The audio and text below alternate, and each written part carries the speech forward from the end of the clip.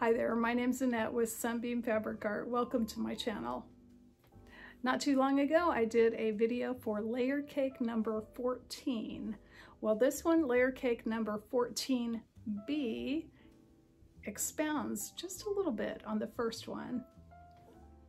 So in the first layer cake number 14 video, what I did was I took lights and darks, I made one simple cut, put them all back together, matching up lights with a dark, and made two baby-sized quilts. And that one cut made a simple star. In this video, I'm going to show you what happens if you make two cuts. So come along with me and I will show you what I did. For today's video, I did not want to open up a brand new package of layer cakes.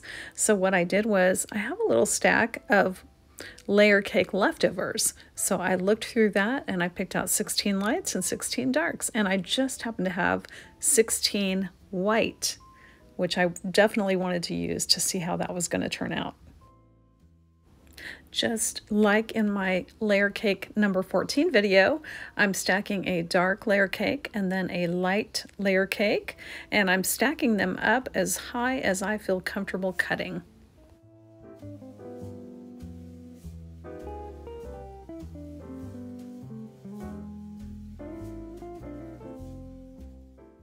Once I had my stack all straightened up, I laid it lined up with lines on my cutting mat. And then the only trick is to decide where you want to make your cuts. You can choose any kind of cut you want. For these, I am cutting 4 across the top, 4 inches, and then I'm cutting 2 inches up from the bottom, placing my ruler and making that diagonal cut. Then for the second cut, now this is a little bit tricky. I decided to make this one a little bit smaller. So I'm counting 3 inches up from the bottom and 2 inches across from the left. Now I just need to move these over to my left and start another stack to cut until all 32 squares have been cut. The only thing I would say when you choose where to make your cuts, I would make them different, because if you were to cut 4 inches across on one side and 4 inches down on the same side, you would have to match seams. With these stars, they are going to be easy to put together. There's not going to be any matching. Once I had them all cut, I took the top white wedge on the right side and put it down on the bottom of that wedge stack. On the smaller little wedges, I went about halfway down the stack just so I could get a nice mix of colors. If you wanted them to be the same, that would be okay too. I just felt like I wanted to mix it up. Well, what we do as quilters is we cut apart fabric, then we put it back together, and that's all we're going to do here. I'm going to first sew together the wedge, the larger wedge, with my main layer cake piece. I am going to chain piece all the way through my entire stack of 32 and get those large wedges on. Then I'm going to separate the chains, flip the units around, and stitch on the smaller wedges, also chain piecing.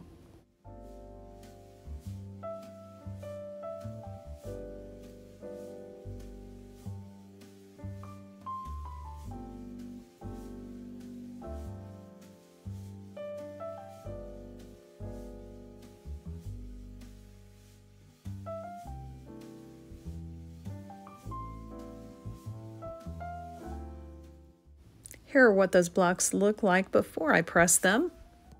And I'm fully expecting to trim these blocks to 9 inches because I've got 4 places where I'm losing 1/4 of an inch.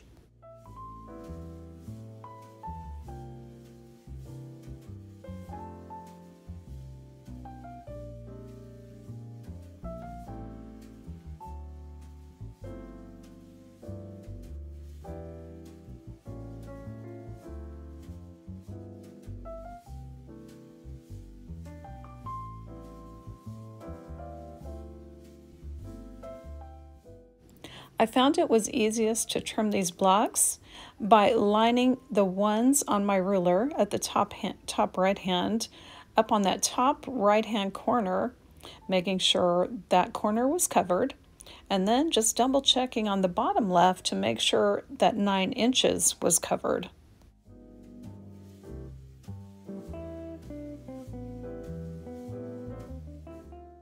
Once I trimmed the right side and the top side, I just had to flip the block around, line it up at 9 inches, and trim the opposite sides.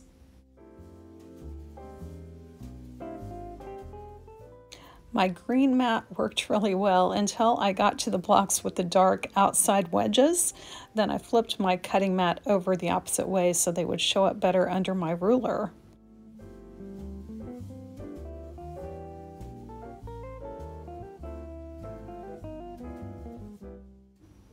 With all the extras put away, it's time to lay out these smaller 9-inch blocks into a group of 4 that is going to be stitched together into a giant block.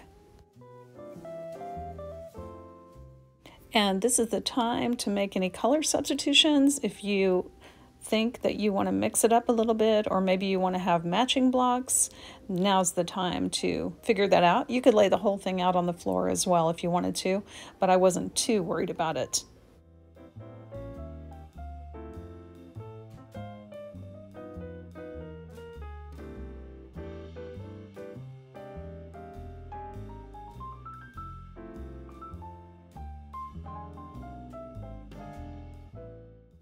After working with this easy quilt idea, I have another idea. I want to go back to the one cut layer cake block, but then do sashing around the blocks so that the stars take the center stage.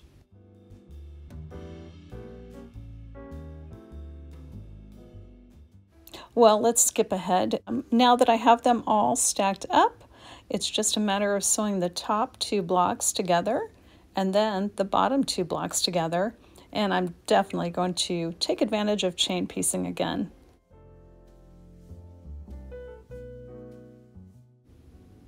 These blocks are super easy to stitch together because we did that different cut where we cut 4 inches on one side and 2 inches on the other side.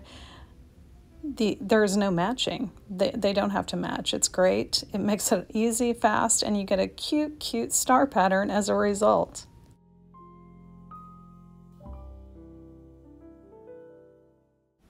Once I got all of the top row joined together, then I started on the bottom row.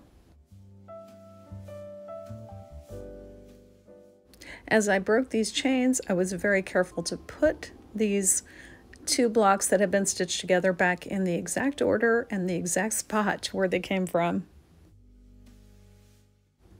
Now it is time to stitch 2 blocks together with 2 other blocks.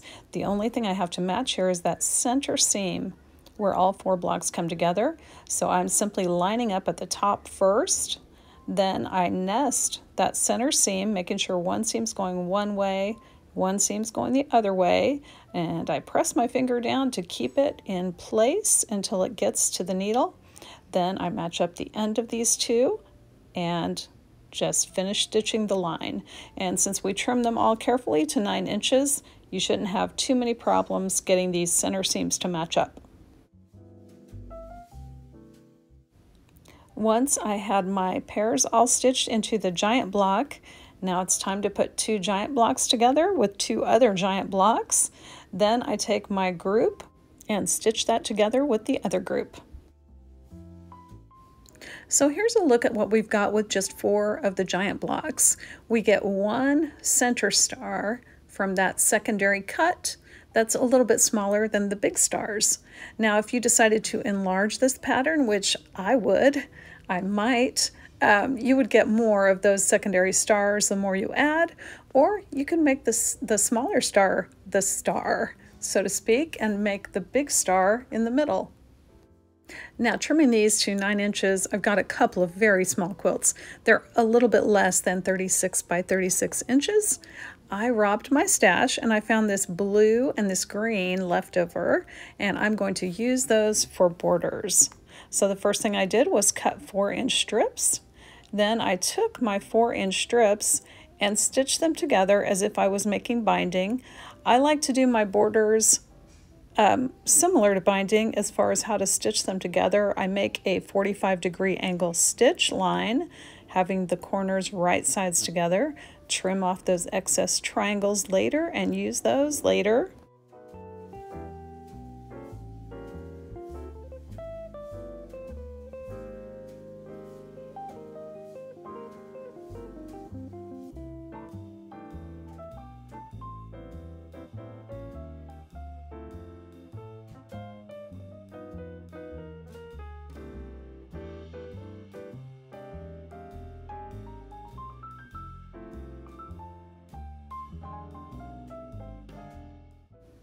Once I trimmed off all the triangles, I pressed my border strips seams nice and flat, and then I was ready to stitch these on to the quilts. I like to do borders sometimes where I just have a long strip and I do one side, trim that off, then I start on the next side, trim that off, turn the quilt a quarter turn, and stitch on that side, trim it, and then stitch on that very last side and trim it. I hope this video gave you lots of new ideas. Someone asked me in the comments on Layer Cake 14 if I could use charm packs. Well, guess what? I'm going to be making a charm pack video with the one cut method.